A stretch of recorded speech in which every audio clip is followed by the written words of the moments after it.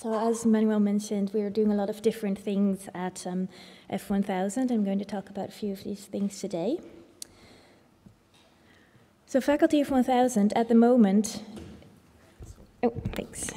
is we have 3 different products, and I will be talking about 2 of them, F1000 Prime, which is it has been around the longest, F1000 Research, that's where I spent most of my time, and I'm not going to talk about F1000 Posters. I can explain it very quickly. It is a repository for conference posters.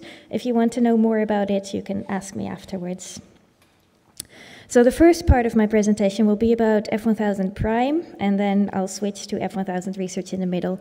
They have, they're very different, but they have one thing in common. They both use post-publication peer review.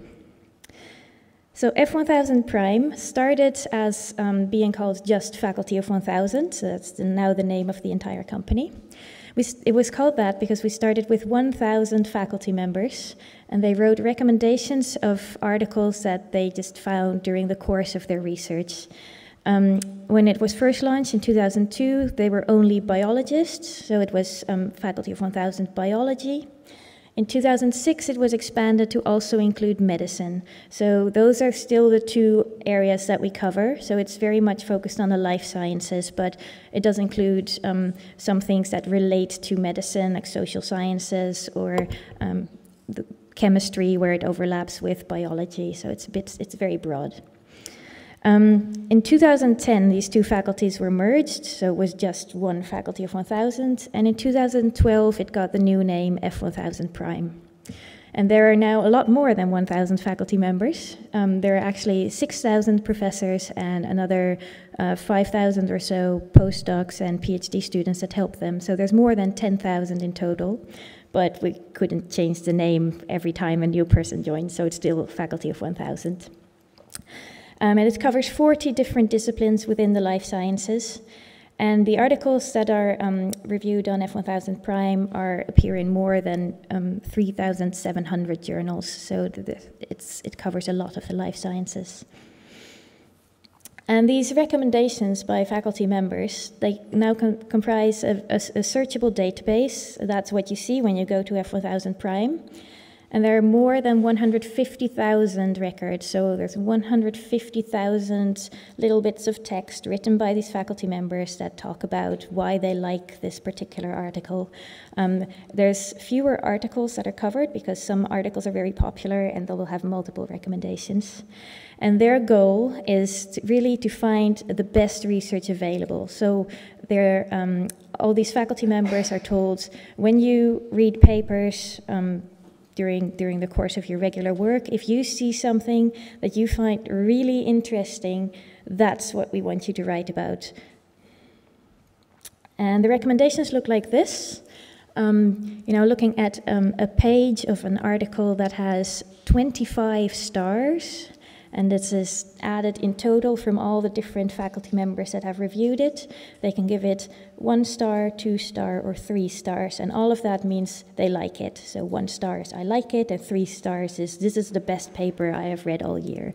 And then underneath the title, you can see the different faculty members that have recommended it, and next to, underneath each name, you can see what they said about it. Just people working in labs all over the world, and they have their own jobs going on as well.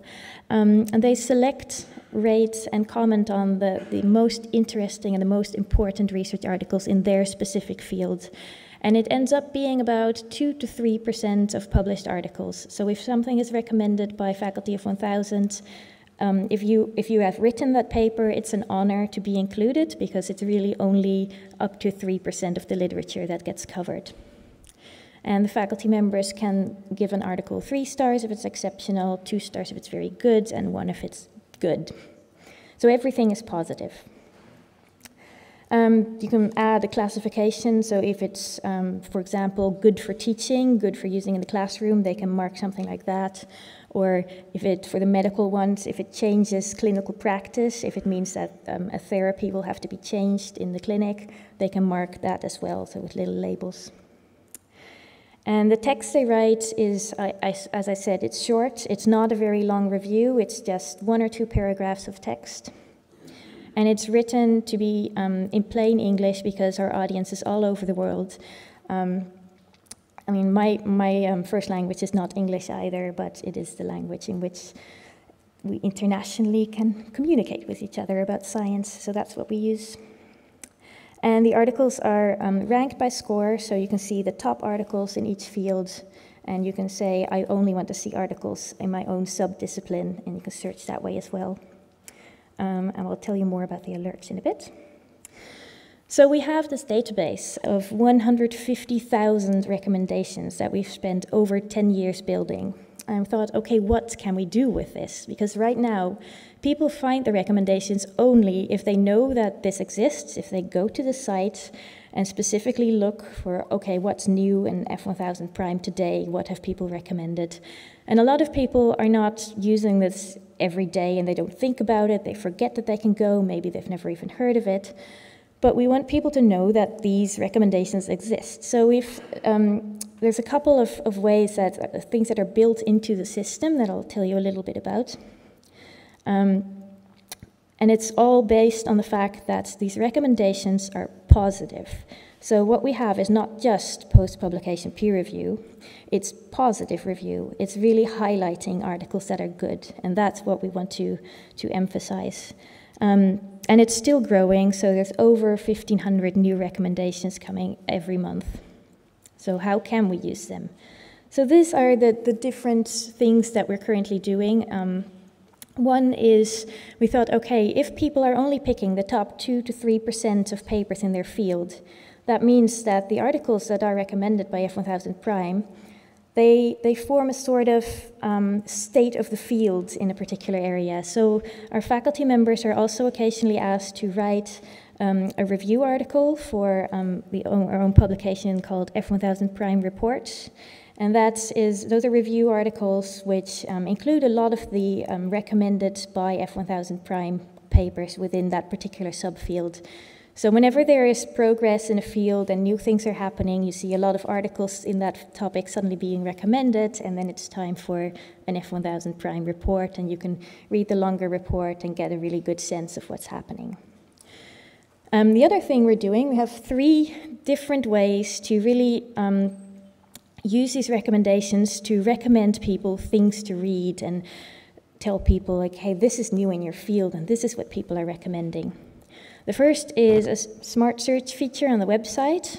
I'll show you that briefly on the next slide. Basically, when you go to F1000 Prime, you can say, this is my specialty, and you can give as many keywords as you want.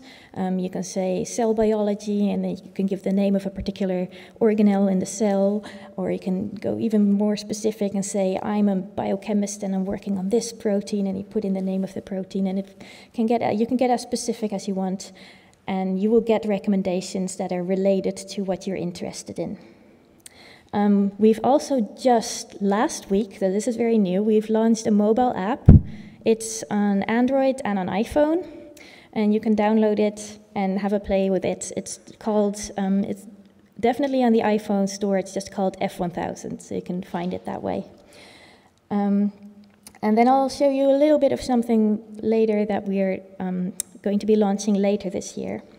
I'll start with showing you the smart search on the website, just so you can get a sense of what it looks like and what it does. So this is the F1000 Prime homepage, and it will look different for every individual person because everyone has different interests.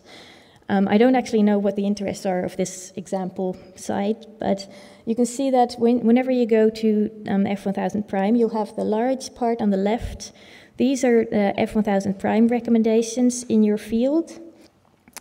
So, short summary, F1000 Prime uses post-publication peer review for the discovery of recommended articles. And these are selected by an existing faculty of now almost 10,000 people. And these are selected experts, so it's not just anyone who can write a recommendation.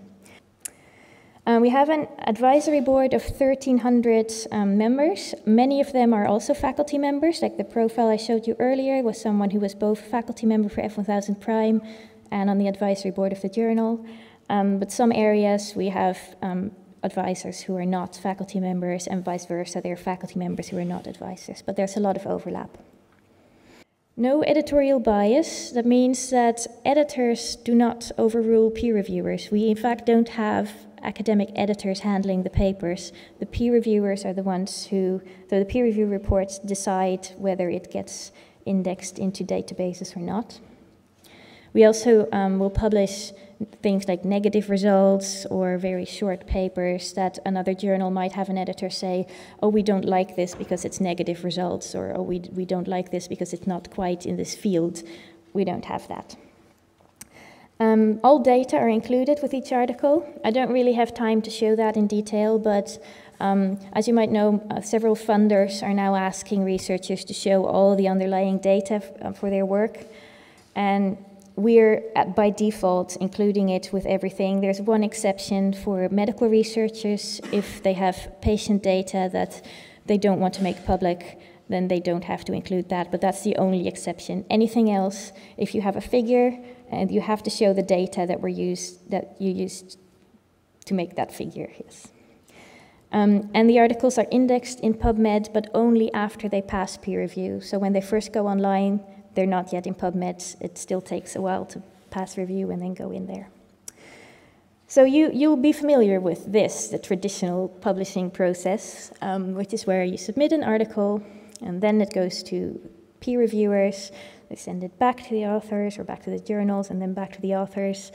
You need to make revisions, and it goes through a few cycles. If you're lucky, it stays within the same journal. If you're not, you get rejected, you go to another journal, you start at the beginning again. So the whole process can take a very long time before you get published. It regularly takes several months, and we know of cases where it's taken several years just to go from your manuscript to publication. So it shows you how you can, as an author, make your own decisions on some things that you can't usually do. So they didn't have to wait for the reviewer to comment when they got the first comments. They could immediately make these changes.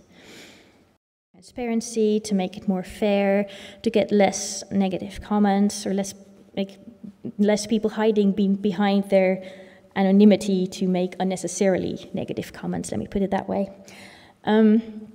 But as a side effect, because we have all these public referee reports, we actually also recently launched this, which is a page that is meant for graduate students, and a lot of examples in there for them to look at. So that you don't just see the reports that you got in your own paper, you can see lots of different reviews.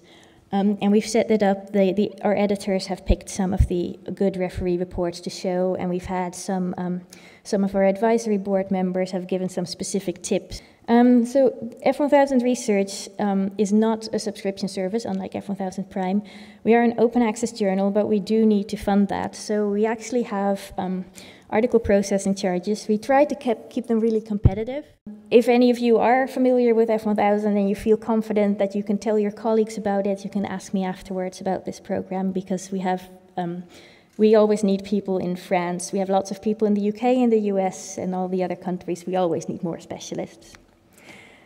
Everything is online, obviously, so I'll just leave this slide up during the questions. So if you want to look at something in particular, you can write down the website addresses. But if you just search on f1000.com, you can find everything at some point. So. Thank you.